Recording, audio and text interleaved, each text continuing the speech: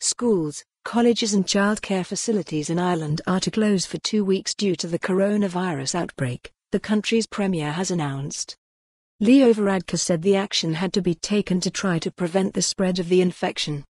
The school closures are among a range of restrictions coming into place at 6 p.m. on Thursday.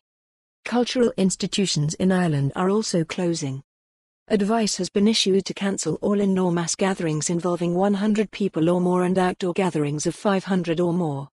People have been urged to continue to go to work but, where possible, to work from home.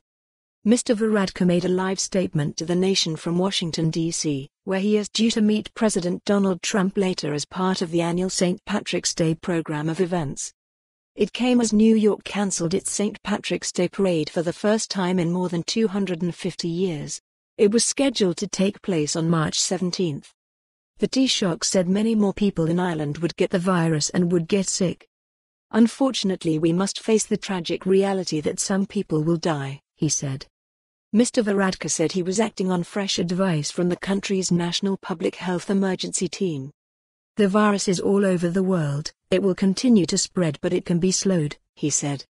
He said the government had a duty to protect those at risk categories of people, such as older people and those with underlying conditions. We have not witnessed a pandemic of this nature in living memory and this is uncharted territory for us, he said. We said we would take the right actions at the right time and we have to move now to have the greatest impact. Health Minister Simon Harris announced in Dublin that the country had officially moved to the delay phase, which aims to reduce the peak impact of the virus and slow its spread. For more on this story, visit the news article link.